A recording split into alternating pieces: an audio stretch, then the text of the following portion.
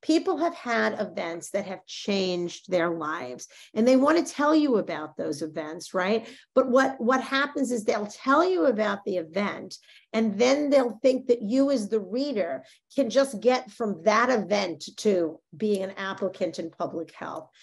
If you're going to tell us that you're inspired to do public health because your grandmother had cancer, or because, you know, or you worked. Why aren't you becoming an oncologist? Right. Well, right. Then work through the logic, right? I've seen the most incredible statements that start with, my grandmother had cancer, and flow through. And it's because of this, and this, that I realized that I wanted to do this, and I wanted to work with communities around cancer and cancer survivorship. And then I've seen, my grandmother had cancer, and I want to go into public health.